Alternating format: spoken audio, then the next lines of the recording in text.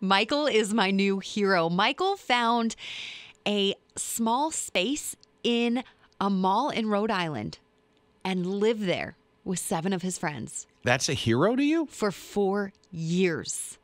Okay. Yes. So they're allowing people to live at the mall? No. There's apartments or something? When they were designing the mall, there was some extra space where the corners came together. Okay. That was too small for an actual store.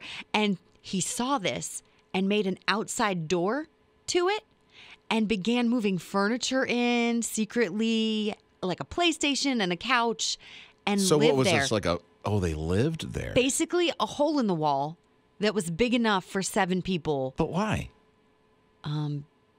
To live in the mall, to not pay rent, to hang out with his buddies in a little man cave. That doesn't sound right. I think it sounds amazing. Granted, mine would look a little more like Pottery Barn, like I would just live in Pottery Barn. But he paid no rent. They didn't pay rent. And then they're scamming off the electricity of the mall, right? Yes. She's For impressed. 4 She's years. impressed by this. 4 years they got away with it. Like they created an entire little wall and door and put employees only on it. So nobody suspected a thing. How in the world did they get caught? They even used the bathroom of the late night theater that was in the mall so that they didn't have to have running water.